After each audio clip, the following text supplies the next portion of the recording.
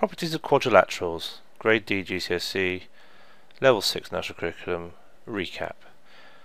Okay, so what I'm going to go through here is the properties of quadrilaterals, which are four-sided shapes, anything with four sides. Now I have some pictures of quadrilaterals here. These are the ones with special names.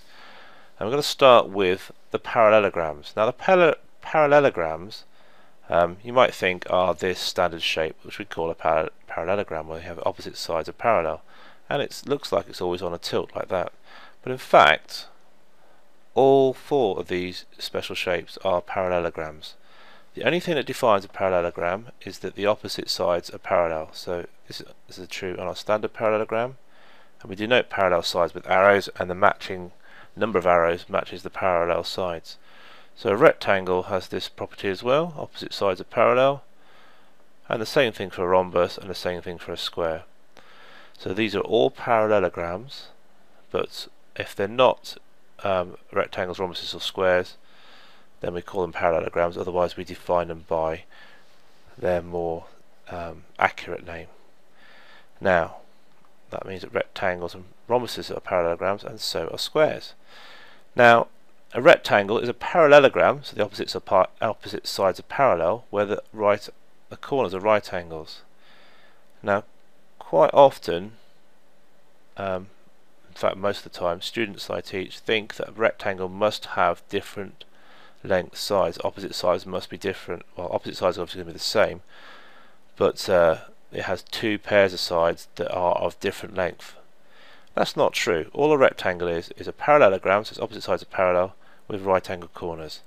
All a rhombus is a parallelogram where all the sides are the same. Now these two definitions for rectangles and rhombuses are quite interesting, because they actually are the same definitions for a square, or they are part of the definition of a square. A square is a parallelogram because opposite sides are parallel, clearly. A square is also a rectangle because it has right angled corners, and that's what a rectangle has. It has parallel sides and right angled corners. But a square is also a rhombus because it also has equal sides. So a square is very special. It is a rectangle, it is a rhombus, it is a parallelogram, it is a quadrilateral. But if all those properties are true, we call it a square. What else do we know about these shapes? Well, apart from the fact that's how they're defined, we could talk about their symmetry, we could talk about where the diagonals cross. It's quite a common theme when defining quadrilaterals, is talking about where the diagonals cross. So if I look at a rhombus, look at the diagonals of a rhombus, you will see that the diagonals of a rhombus cross at right angles. And a parallelogram, a general parallelogram, one that's not either a rectangle or rhombus, then this is not the case. They do not cross at right angles. And the same for a rectangle. A rectangle's diagonals do not cross at right angles unless it is a square. So it doesn't always cross at right angles. A square, the diagonals cross at right angles as well. So just like a rhombus, the diagonals cross at right angles.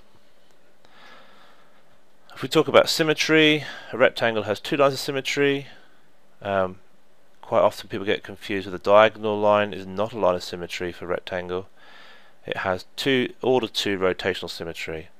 A parallelogram has no lines of symmetry, but it does have order 2 rotational symmetry. A rhombus has 1, 2 lines of symmetry, and it has order 2 rotational symmetry. A square has 4 lines of symmetry, vertical, horizontal and diagonals, and 4 lines of symmetry, rotational symmetry, order 4. Okay, let's move on to the kites and trapeziums. A kite, what we would call a kite, a standard kite, looks like a kite you would fly, has 1 line of symmetry, and its diagonals cross at right angles. So that's one way we can make sure something is a kite, is to look at its diagonals, and if they cross at right angles, it's a kite. Now one that we don't normally associate with the word kite, although it does look like a stunt kite, is an arrowhead shape. And an arrowhead shape is in fact an inverted kite. It's a kite where one of the sides has been pushed in. And if we look at the diagonals again, these two lines cross at right angles. It has one line of symmetry. It is a kite.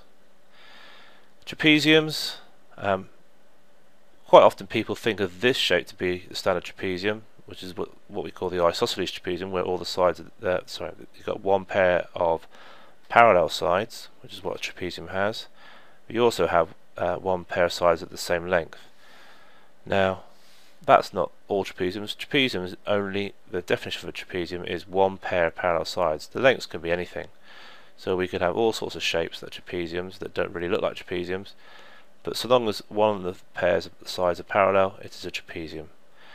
Now trapeziums, standard trapeziums could have no lines of symmetry, no rotational symmetry, or if it's isosceles, it'll have one line of symmetry and rotational symmetry, or no rotational symmetry.